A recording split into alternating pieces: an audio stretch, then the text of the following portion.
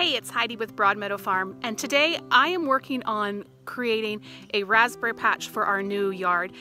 But because I'm starting from scratch, I want to make sure that our budget stays pretty small. So I'm actually here over at my mom's and I'm going to be digging up a bunch of raspberries, and I thought I'd bring you along so you can see exactly how easy it is that you can set up a brand new raspberry patch for just a little bit of hard work. So behind me here, this is my mom's raspberry patch. There's not a lot of new growth coming inside here, but what you'll actually notice is over here in her vegetable plot that there's actually quite a few little suckers coming up, and that's where I'm going to be starting digging raspberries for my new patch. So raspberries are really one that will sucker quite a bit. So right here, we've got one here that started. We've got one right here as well, and so I'm just going to start digging those ones up.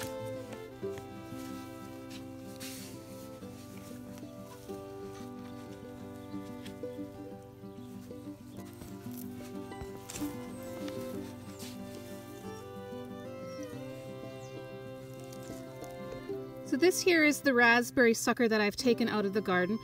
I have broke off the root down here, but it's going to be just fine to put into the garden. So raspberries have a spreading root system, and you can see here where my hand is, this is the woody stem that sends kind of most of the energy. We've also got these little tiny roots here that give energy, and then they shoot up all of the new growth here. And so what happens in your flower bed, and this is why raspberries tend to have a patch that grows, they send out these little shoots under the ground similar to quackgrass, and that's how you get a really nice sprawling patch. So when you dig up a plant like this, or even one like this, as long as you've got some of that base root system in there, you're definitely going to get a strong raspberry plant. So looking at the different types, you've got this one with a really nice woody stem. You've got this one which has more of a taproot type stem, and then the new growth. Then this one here also has a bit of a woody stem with some of those small little roots.